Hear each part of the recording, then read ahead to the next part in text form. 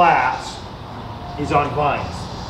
And ground covers, erosion control, we'll touch on a lot of those. How to get vines to grow down a hill, up a trellis, how many on a trellis, how many on a fence line. We're going to cover all the idiosyncrasies of vines. And so it'll be a fairly short class, and I'll leave room for lots of questions. Okay, so maybe I'll talk 30 minutes. That's my plan always, and then we'll take some Q&A stuff. Okay, so that's my plan, and then mainly how to get them to grow faster, how to plant them, and how to push them. So if it's a brand new little vine, how do you get it to actually take up space? So we grow a lot of just really nice vines. Let me just cover the ones we don't grow. Okay, bougainvillea, we're not going to grow here. It just doesn't grow. It's too cold in the winter. It'll grow in the summer, so folks will put them in pots, they'll put them up in structures, they'll bring them inside, they'll keep them in the garage, or they'll take them down to their home in the valley, but they can't winter over at this altitude up here. So that's the main one that we don't grow. We do grow most of the edibles. Blackberries, raspberries, you can actually treat those. I know they're technically a bramble, a huge bush with lots of tendrils, but you can really treat them, train them, much like a vine. So I've got those growing up my 6-foot cedar fence, just a big old long cedar fence, big backyard. It needed something. I wanted to feel garden-esque. And so I put every 15 feet or so, I put a trellis, and I grew grapes, blackberries, raspberries. I just grew things sporadically. And then in between those 15 feet, I planted a shrub. Something that was more, that would not grow up against the fence, would be out a little bit further, give me some color. Sumacs and butterfly bush, that kind of stuff. So those are pretty much up against the fence? Yeah, the vines are right up against the fence. Literally, I took a trellis and just leaned it against the fence. I wasn't very technical about it because no one's going to see the trellis. But it wouldn't grow. Most of these won't grow, attach themselves directly onto a fence. They need something to grow up. The tendrils, or they wrap around. Some vines will do that, some won't. Okay. So that's what I did. I just wanted to create this secret garden feel. So when you're back there, you just feel gardening. I want that feel. I don't want to see the neighbors. I know your yard's beautiful. It's not as beautiful as my yard. I want to feel the hot tub. I want it to feel private, secluded, and that kind of thing. So that's what I was trying to create. So there, I planted it, and then I'm fertilizing. I'll show you how to plant it and how to fertilize it to really get the growth. I'll really push it until it gets up the height, and then I'll kind of abuse it at that point. Just keep it healthy. Otherwise, some vines can take over. Some of these are quite aggressive. So you want to, and I'll go over which ones are most aggressive. So my house in Prescott Valley, there I had chain link fence.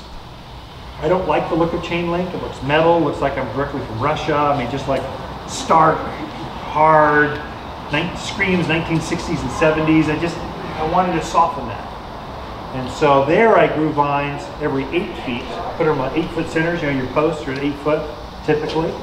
So I just planted one in the middle of each post. And then within a year, I had honeysuckle, silver lace vine, just whatever vine you like. Within a year, a good healthy vine will fill that 8 by 8 space. This was 6 foot high by 8 foot wide. Within no more than two seasons, it was filled in. And it looked beautiful. What I would do at that point, once it was up to say chain link or barbed wire, I've done the same thing. Had a barbed wire fence on Skull Valley. At that home, barbed wire is pretty, but not. I wanted to soften up with grapes and roses. There I just grew roses and the grapes down this very long driveway to the farm. Plenty of seeds. I'm going to just to soften it up. So you turned the corner at the barn and came up to our house, and kind of like, oh, it just all changed. It felt good. So you wanted to go down this country lane, and that's the feeling that I wanted to create. So there, every year I would just cut it right back to the fence. So I'd take my electric or right now I have battery operated. Roby has a 40 volt battery operated hedger. It's the best tool ever because you don't cut your cord anymore. So I just backed it up and I cut it back to the fence as close as I can without hitting the fence or the wire, whatever it is. I'll just cut it back there. I'll fertilize usually in the month of March. is the ideal month. Cut it back, fertilize it, and it will flush out, come out with new growth. So vines like to be cut on. They need to be cut on. So really be aggressive with them. So that you can't kill them. So that cut it back by 1/3, like shrubbery and stuff, you ignore that rule with vines. You just really whack them. Okay? So really get it right back to the trellis or the fence or that where you're going. I did bring one arch, and it's kind of over here in the corner. Let me just show you, because there's always a question, how many, can I take a vine and grow it up and over? Do I need 2? Do I need 4? So this is a typical arch right here. We've got some with gates. We've got some that are narrower, wider. But generally speaking, this is a pretty common metal arch. Here with that type of arch, let's say it's going to go into your house, the back patio, or through a fence line. There, I would take my favorite vine, whatever it is. We'll go over those. I plant one on this side and one on the other side. Let's say Clematis. I pick a yellow and a purple Clematis, and I grow them up on each side. It's very, very difficult to get a vine to grow up this, and some folks want to grow it back down. Vines don't like to grow down. They only want to grow to the sky. You can train them, you got to force them, but it's really difficult to do that. So it's better to plant one on each side. Now some folks want it, they go, I don't want to wait. I'm an American, I got money. I want it now. I want it grow. I want it to be in my head now. And they'll plant 4, one on each post. I think that's a bit too much. Yes, it will fulfill the picture faster, but it'll be more maintenance than probably you want. For me, I would just plant one on each side. If it's a pergola, a lot of pergolas, usually you've got 4 posts with this lattice work or different artistic structures that way. There I would plant one on each post. And it will grow up, and I've done that with grapes. It's wonderful. It screams Italian, villa. It's very beautiful. The grapes will hang down underneath the trellis work. It's beautiful. But I put one on each of those posts. Typically they're 8 by 8 or 10 by 10. It's pretty standard pergola measurements. There I'll put one on each one. I'll train it to go up the post, form it to go over, and then call it good. I also don't take it back to the ground every year. This is not commercial farming. This is backyard beauty is what it is. So you can blend a lot of the stuff you'll read on the internet. They're talking commercially. This is what you do commercially. This is not this group. This is backyard beauty with some commercial. And I find there's a lot more fudge factor. You can have beauty and grapes too. You don't have to cut it back to 4 feet main trunk and grow it out, because we're not trying to maximize the bottle harvest on a Cabernet vine to get as many grapes as we can, to get as many bottles. We're not into that. You can have beauty and you can have the structure. So there let's say I'm growing it up, a pergola, grapes. I'll go up to the top. I'll let it grow over that top area so I get the shade to it in the summer. And then I'll leave it. I don't cut it back all the way back down to 4 foot. So kind of watch. That's when, if you're not quite sure, come talk to us. We'll go, well, yes, that's how the book says to do it, but I would probably leave the main trunk up, maybe thin it back, but leave the main structure intact. That way I get my shade, the feeling right off the bat in spring, as soon as it leaves out. So I've grown grapes up 2.5 stories and come out and I still had grapes. So there's a lot of forgiveness on this stuff. So kind of watch what you're reading and intaking, because you're tweaking that to be backyard, not just commercial. Most of the information you see is farmers posting stuff.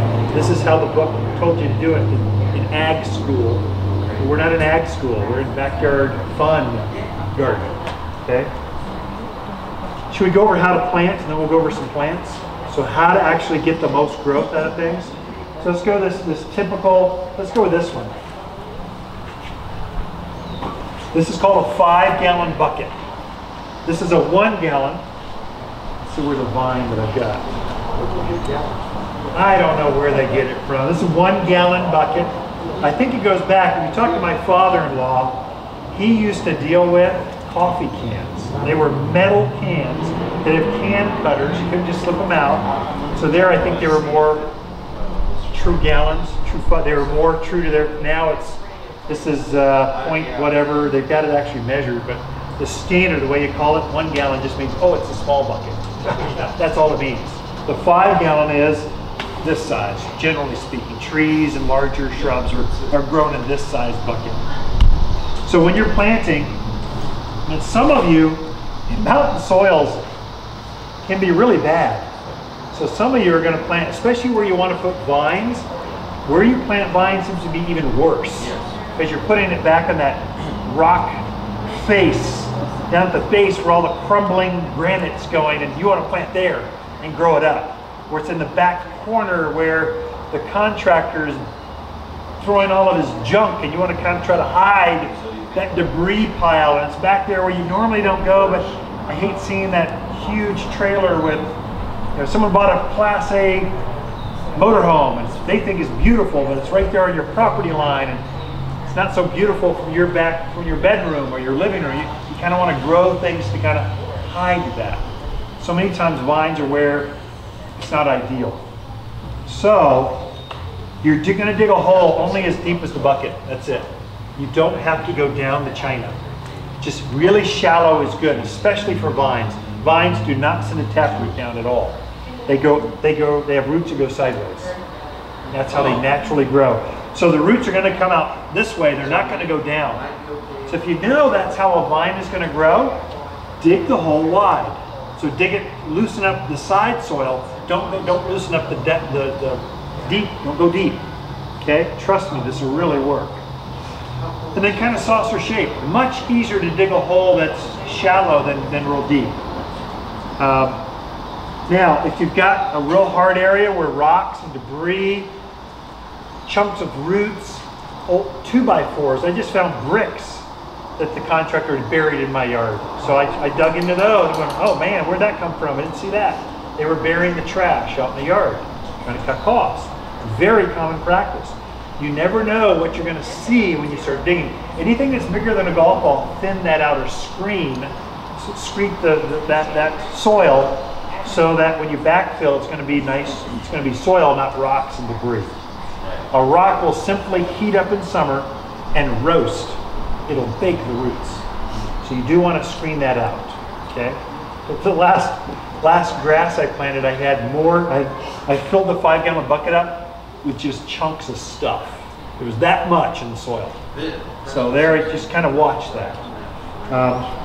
Then you want to add some organic matter, some compost, some mulch. And here we make a product here. This is called premium mulch. It's just compost. It's an old Waters premium mulch. It's an old sawmill over in Taylor, Arizona.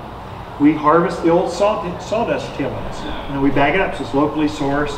It's screened down to be really fine. It's made to amend our native soil so the roots of the plants can get through that dirt. If you don't do that, what will happen is that soil will compact right back down to its hard state within one watering.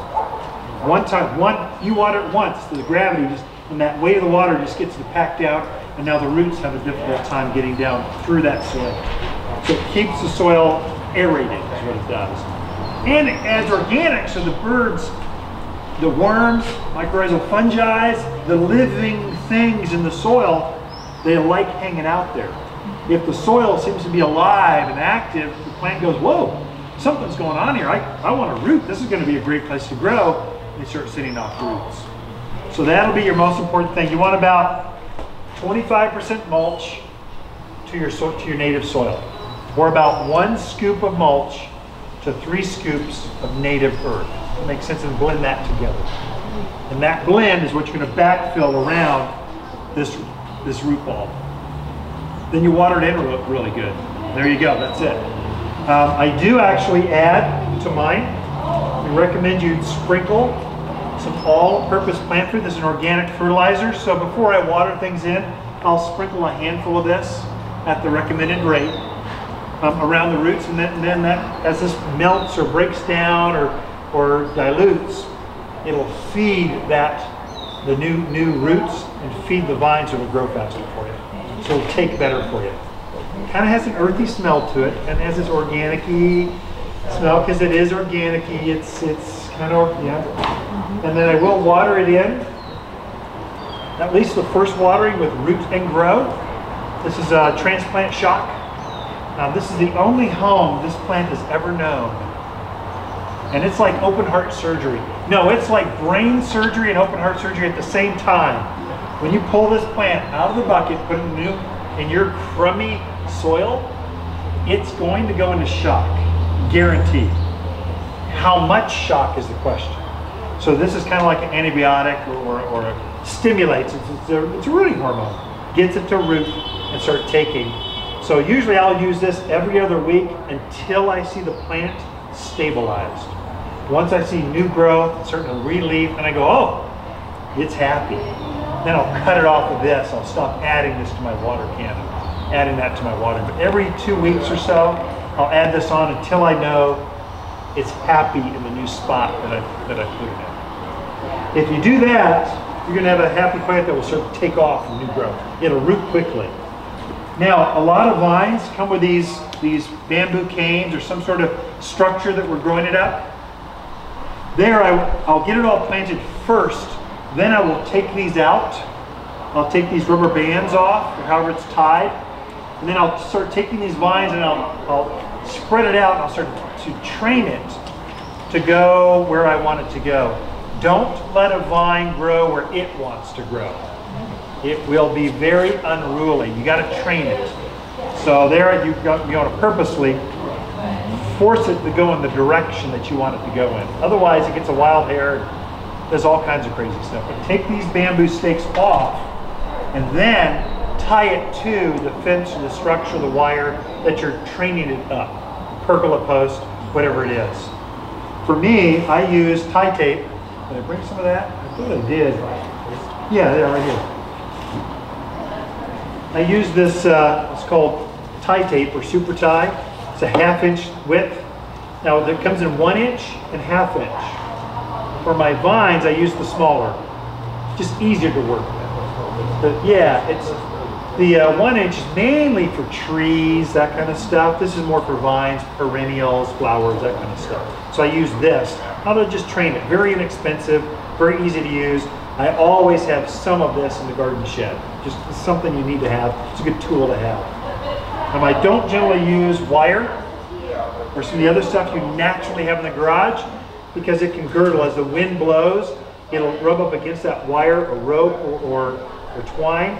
It'll rub and it'll cut or girdle that tender new vine that's going up. So you'll find the wider tape is much more effective. Yeah. That's some things. Now, if you're growing up a trellis, you'll use the tie tape. If you're growing up, let's say, a rock face, some of you have that dugout home, or you've been to friends' houses where you go out their back patio and it's just this rock face, straight up. So dug it out, kind of gone that way. Well, that's a great place for vines. Now, I don't really want a trellis there. I just want it to grow into the face of that cutout berm, whatever it is. Let's say I've got erosion. Water's just coming through and it's washing out. Let's say a slight knoll, that rock with the soil, boulders and stuff. It's washing all that up. I want vines to grow up through that area. There, I use these garden staples. This is really made for fabric, keeping that weed fabric down, or for irrigation. We'll keep the 1/2 inch line into the ground. I found this makes really great vine supports in the ground. Let's say you want to train it to go up through a rock, through a couple boulders, you want it to go that way. I'll train that, I'll take these bamboo posts off, I'll lay it on the ground, point it the right direction, I'll pin it with these pins. These are just huge staples about this long.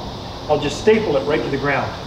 So it forces it to stay in place. If you don't do that, javelina will come in and reroot it. The wind will blow, it'll be over here. It'll just be all over the place. It'll be unruly. This makes it go where you want it to go. So it's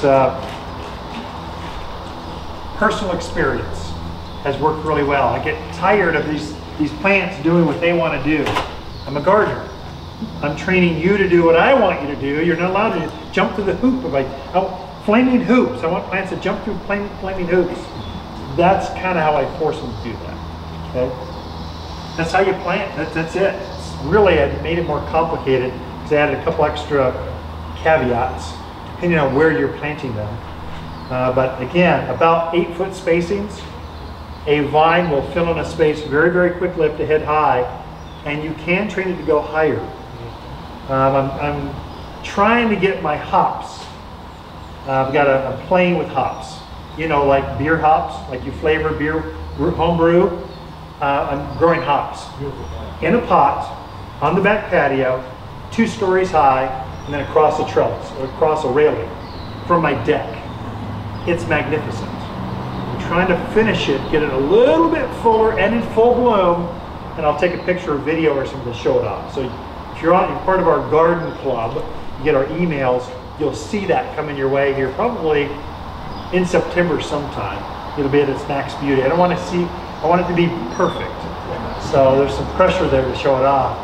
But it's impressive. People come in the backyard, see the deck, they go, wow, where did that come from? What is that? What is that? It's got all the flowers to it. It's a beautiful plant, like you said. Beautiful plant. Yeah, yeah. Shall we go down the vines? And I just picked a few. I don't have a lot of the early spring bloomers kind of stuff. Just the ones you see in summer. Probably the most famous right now is this guy, and it's been in bloom. You'll see a flower about this big, tubular shaped, hummingbirds are all over it, called trumpet vine. That's trumpet vine. It's a native, drought hardy, comes in yellow, comes in orange, comes in red, mainly the orangey one's the most popular. Very aggressive vine. You don't want to put that on a little trellis. This is on the side of a building, like a skyscraper. It would fill it up. So it's a big, aggressive vine. Yeah. Once those trumpet vines get established, do you need to water them? Good question. So this question was for the folks in the back or watching online. If he's got a trumpet vine already established, do you need to water it? Or how much care does it take? What I do for mine is I'll put it on my tree drip irrigation. I'll treat it just like a tree. If I'm watering my trees every 10 days, it'll do just fine with that.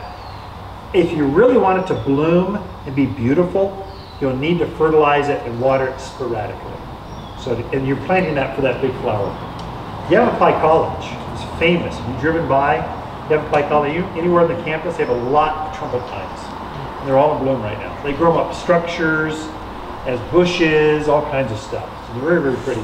Yes? Do you need to train them, or do they adhere to a building? Because we just stuck out our house, and my husband will have a fit if I have those little things all over the house. So, how does it grow up? It does not self-attach itself. Yeah. So good. For stucco, it's not going to like an ivy. This guy right here,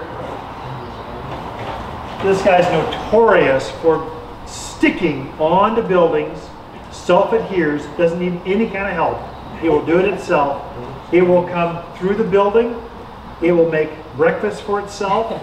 It will climb in bed with you. It is an aggressive vine. It goes through every place. So it attaches itself. So it's good where you can control it some. Where I use this one because I don't want the headache. I don't want it getting into my stucco. This one I actually put into structures. So I've got those English balls, pyramid, the metal structures. Does really well with that. It's classic for that. The trumpet vine does not adhere, does not self-attach. So there you need a trellis or something for it to grow up, wires for it to grow up. Also, which vines are more animal resistant? Let's cover that as we go down the list. Right. Nothing eats ivy. It's a great plant. So there's a right place for it. Now, I find ivy does not do that well in the sun. It'll take sun, a lot of sun, but I find it does best or looks ideal. It looks perfect. East exposure, north to west exposure. That direct sun where it's in full blistering hot all the time. It can get a little burned, looks a little rough, especially midsummer and June. So I find it does better where it's got a little protection. Trumpet vine, nothing eats that. So it seems to be bulletproof that way. Let's just go down the line. This is silver lace vine.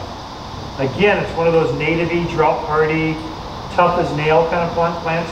If you've got really, let's say, xeriscape kind of landscapes, this is the one you want to go with. Because you can't kill it. I mean, this is, if you're a landlord, you've got tenants, you live in your house, not you. Someone that's maybe not gardener-like. This is the one you want to plant. Because you just can't, you can abuse this and still it will bloom every summer with these beautiful white flowers that flow down. It's magnificent. It is deciduous. That is, it'll lose its foliage in the winter, but it's tough. It's just really a tough little plant. Very aggressive growing. So this is the one you really want to cut back hard on your plants. Silver lace vine. Ivy we've already covered. It's a slow grower, but it's methodical. It's just always growing all the time. Nice evergreen. Again, there's a place for it. Just keep it maintained. You can't plant it and just let it go. It's going to take some maintenance. This thing keeps calling to me too. I tell you what, if you give me your email, I'll make sure when I take that picture of my hops, I'll make sure you get first dibs on the video. I'll email it to you. Just, it'll be a link. I'll probably upload it to YouTube and just send the link out. So it'll probably be me giving a personal tour of my gardens, going, hey, let me show you this hops. Isn't it magnificent? It's really impressive. It's really odd. There's two of them covering this huge deck. It's really pretty. Yeah. When will the beer be ready, though? Yeah. Okay, honeysuckle. Honeysuckle is probably the most famous of all of our vines. We use it as ground covers to soften up rock faces. We use it up trellises. We use it a lot of places. Animals don't eat it. It blooms every spring with that very fragrant honeysuckle color, flavor, smell. It just has a lot going for it. It's tough. Animals, I mean, deer, javelina, rabbits, nothing eats it. So it's a great plant. It looks delicate, I know, but it's a really great plant for the mountains of Arizona. Again, spring bloomer. And then as you look around, if you see these little tags, this means we don't want to winter it over. We want you to take it home. It's just got a great valued price on it. So for sale price, please look for the tags. It's called the monsoon sale. Take those home. It's a great time to keep planting vines. This is probably one that your grandparents used. It's an old-fashioned vine. I think we need to reintroduce it. This is called pyracantha. It has a white flower in spring. It gets an orange berry. You see the berries, the flowers are starting to form berries. These will turn orange or red, depending on the variety that it is. And it will keep those berries on right through winter. Very, very pretty, almost ornamental. It's evergreen, and animals don't bother it. The birds love it. In fact, they love it when the berries start to ferment, and they'll have a party on this thing. They'll be stumbling around drunk because they're eating these berries that have fermented on the vine. And so this one, there's a couple varieties of pyracantha. There's shrub varieties. This is a vining or very large variety. So if you want it to grow up a wall or up a fence, use this variety. Okay. And do those berries stain the concrete? So do the berries stain the concrete? I don't know. I would say don't leave them where you step on them, or you can get some stuff. I've got one customer who makes pyracantha wine or brandy, or what do you call it? He ferments the berries. Really? You can do that? Really? I thought they were for the birds. Grapes. I think we underestimate grapes. You can use grapes in a lot of different ways. And it has that Mediterranean kind of look, and there are some native varieties of grapes. They do so well at this elevation, they grow wild.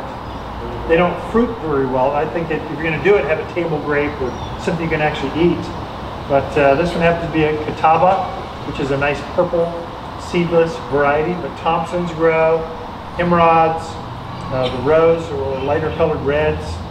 Grapes do really, really well. And again, when you see this little vine, it just kind of says, buy me, take me home. This is a thornless boysenberry. Again, not technically truly a vine, but I find I can grow it easily up about a 6-foot trellis. And if I intertwine it in between all the trellis work, it can look like a vine. It gets large enough. The negative with brambles is they also get wide. So vines are a little easier to keep narrow. This one you'll have to cut back to the fence or to your trellis more often. But boy, does it produce berries. I mean, I've been picking berries, huge berries, for over a month. I'm tired of eating berries. And they're free. When you go in your own yard, you buy them at Costco like $10 for a bushel or whatever.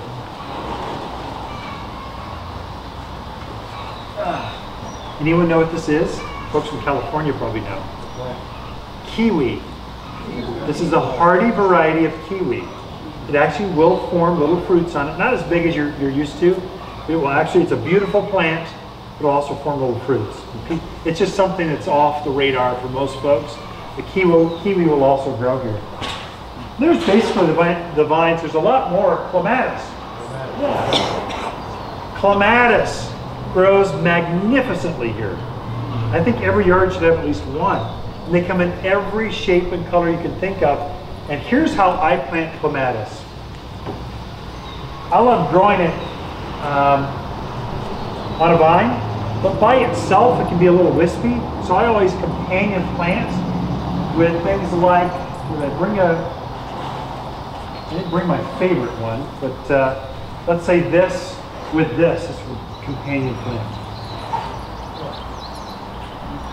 I'll plant these together in the same hole or side by side or right next to each other, and I will grow them into each other so that, yes, this is a pretty flower, but that's not nearly as pretty as that. When you put them together, they look really, really good. Clematis looks really good grown into other shrubs or into other vines. Oh, this is the one I was looking at. This is my favorite. This is called 5-leaf akebia. You may not know what this vine is. It's an evergreen vine. It's pretty aggressive. I like it because it grows fast. It's evergreen. Animals don't eat it. And when you grow this thing up with it, grow with it, this has a flower that's very fragrant but insignificant. You can't see it. You're planting it for the foliage. This has a flower, but the foliage is rather insignificant. So when you put them together, you get these pretty companions that grow together. Yeah, just as well. Akebia, A-K-E-B-I-A, akebia. And you can look at the tag when you come back. But this is a great plant. I've grown this at every home. Prescott Valley, right out in the wind, did great. Skull Valley, right where the elk roamed, right there. The elk didn't eat it. The deer didn't eat it. It just grew. I've grown it in shade, grown it in sun. It's a very versatile plant. Just make sure you got your hedge pruners sharp, because you're going to want to trim it back every once in a while. This one, the secret with clematis, make sure the roots are shaded and the tops can grow into the sun. This likes to be in the sunshine. So what I'll do is, typically I'll take some of this shredded cedar bark, this shredded bark, and I'll top dress the roots of my clematis specifically. All vines are going to like that, but clematis are going to need it. If you do that, you will have the most magnificent clematis. I mean, the neighbors will come over and be awestruck by how green your thumbs are. Yes? I'm used to spring flowering clematis. Is that the summer variety? There's summer, autumn, and spring. There's many different clematis, and we grow them all here. So you can pick which ones you like. Really, how people buy clematis, they go, ooh, I like red. It's like candy. You just buy the red one, the purple one, the white one. My favorite's a Montanus. It's a flower this big, pure white. It's gorgeous. Okay, check one. That'll grow here as well. Yeah. A lot of different, we'll probably have 30 different varieties of clematis that cycle through the different seasons. In the back. Aren't some of the clematis have to be cut down and then others have to be left alone? So do you need to cut back clematis to the ground? No, you do not. I keep them up to structure. How much pruning? How much pruning on clematis specifically? I'll just prune it back to the structure. All of these vines bring back to the structure. I'll leave the main structure intact. It'll look kind of dead. I mean, it's no leaves, just vines. I'll water it through winter once a month, a couple times a month. Fertilize is the key thing. We should touch on how to fertilize vines. They need more food. How did I get a hops to grow 2 stories and then cross the railing? That's no small feat. You're gonna have to fertilize pretty often to do that. Let me tell you what I did. I did 2 things. One, I used this all-purpose plant food. It's organic food. This is sort of like the Vegas buffet with the ribeye steak and unlimited shrimp added to it. That's what this is. It's like I am so stuffed, I don't know what to do with myself.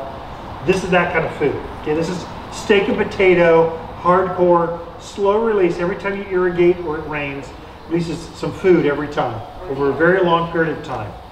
This is your main fertilizer for things that grow fast. Now, I did this every other month, steak and potato, but vines, they love a Snickers bar every once in a while, or an ice cream bar. They like a snack. They like to eat. And so there, I also put down my flower power right here.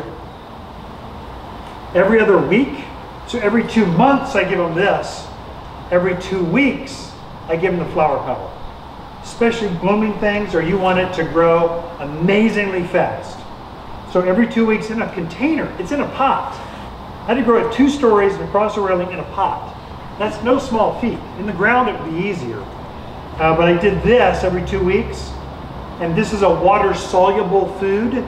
So you mix it in your watering can. I just kind of go around. I just make my plants happy with this. Makes me feel better. Makes my plants feel better. Whereas this, I just sprinkle it around. I forget that I did it.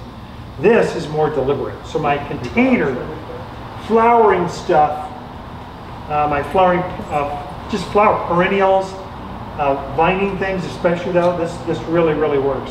That program, you'll have amazing vines, amazing. I use flower power if I want it to grow fast. So my grapes, in the ground, not as much. In pots, definitely. In the ground, I'm kind of a lazy gardener. It's hard for me. I have so many plants. I don't do this for everything.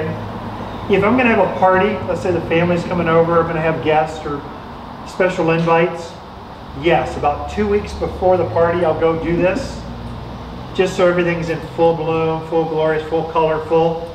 But I generally don't do this in the ground that often. Okay, I do this as my main. This is my main food for everything.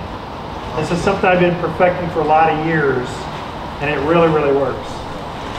So, okay, with that, we're done with the vine topics. Questions? Yeah. So, June sun. How hard on it is on vines, specifically clematis. All of these guys will do fine in the sun, except the ivy. This one will tend to fry. Clematis does fine. So you might have to bump your watering up just a touch, but again, you're insulating the soil with a 2-3 inch layer of mulch. The soil is not going to dry out, especially in clematis. So I use a lot of shredded bark in my yard. I use probably 10, 15 bags a year just to keep things healthy. Yes? Question. I've got a real good stand, probably 50 foot wide of butterfly on my back. Nice. Doing great. It's difficult to get water up there. So I'm thinking it'd be difficult to get a plant new ones there. Can you kind of train existing to go side? Oh, good question. So he's got a 50-foot row of trumpet vine. And he doesn't want to water and care for it. He wants to train it, what it is. He wants to force it to go in the direction to fill out more. How do you do that? There I mean, that thing's old and established, which is great. It makes it robust. It's got roots going everywhere. There I fertilize it in October. I fertilize that in October. I do it again in March or April, whenever I start to see it wake up. But meanwhile, about the New Year's, I would butcher that thing. I would cut it back to the fence line so that it doesn't want to grow this way out. It's just going to grow sideways down the fence some more, especially on the ends. And if you fertilize it like that, it will wake up in the spring and just be ferocious on how it grows. You could probably take it another 20 feet in both directions if you did that. But just trim it back, not right back, but just where it's comfortably, or you have to risk hitting that chain link. And it'll hurt you to do that. Yeah. But don't worry, you can't kill trumpet pine. You can't do it. So yeah. Oh, very good question. So she wants to grow vines. Vines are generally larger plants. So what size pot would I want to use for a vine? Now I'm growing hops. I've got hops and then some flowers at the front edge. So it's a big pot. Not this big around, not that deep. I mean, it's a huge patio. Mainly the pot had to fit the patio space, and it feels dwarfish. Or, gosh, what, they ran out of money? They couldn't afford the big one? They needed a resort-size pot. It needed something substantial. And so mine was pretty big. I got matching colors, and then I'm growing it up that way. I would say the minimum size for these vines would be probably 18 inch. I say bigger is better, but 18 inch, about 18 inch deep. That'd be minimum size. And that will get you probably years out of a vine if you did that. For mine, hops comes back every year if I'm happy with it. I'm pretty happy. You'll see how it does. There I'm going to plan on growing it for several years, maybe 10 years. I do get bored with plants, so I will transplant you. Just I'm done with you. And I'll rip it out and put a new one in. Just because, and it's still alive. I'm a gardener. I like playing with plants. And so I'll switch them out every once in a while. I find you can get about 7 to 10 years out of most plants in a pot. And finally, they kind of get tired. They don't have that robust look. They don't have the vigor that they had before. No matter how much you fertilize, they just lose the energy. Or when they start to get barky and woody. So many of these plants will get a thick bark. Junipers are notorious for this. Pyracantha, cotoneaster. They'll have nice green on the ends, but the inside is just wispy and thin, and it looks old. Looks like it's just tired. That's my cue, okay? Old and tired doesn't fit my yard. Out of here. Fresh, young, vibrant rock stars. That's what I want. You can be on the front of a magazine. You're welcome. If you're on the front of Arc or something, no. That's just different. I'll change them out. I'm interested in what the chemical composition is in that flat fork. Boy, I can read 744. Oh, yeah, this is 744. Yeah. This is 105410. So it's all phosphorus. 1054. Yeah, so it's as high as I could go on the phosphorus without, and still keep it liquid. How about the flat fork one that you in transplanting? Oh, yeah, this one is, this one's 4103. Does it help you? Yeah, something like a vitamin E. Kind of, yeah, vitamin B, B12. Actually, some real quick history. The B1 is what they used to use. B1. Remember, your parents and grandparents used B1. What we found in some university testing, we tried water, B1, and some of these rooting hormone stuff. There was no difference in the plant root structure between B1 and water. It was basically water repackaged and sold. Said, hey, they sold you a $5 bottle of something that really changed the pH a little bit, and that was it. But when you started adding a mild fertilizer and a rooting hormone to it, all of a sudden the root structure was twice the size. So as soon as we saw that, we went, okay, B1 is out. We no longer sell that. That's been a myth. We're going to sell the better stuff, which is kind of why people shop at Waters anyway. But this one actually does help form larger roots and transplant shock. Makes a difference. I brought things back from the dead. How about I could get this hat to grow? If I just poured this on, maybe it'll help my hair thinning so bad. I don't know. Start shampoo with that. Anyway, okay, we're how we digress. With that, we've got vines. I'll hang out. You can come up and take a look at the labels and take a look at all the ribbons. Those are all months, they're all sale priced on plants. So thanks you all for coming. You can clap now.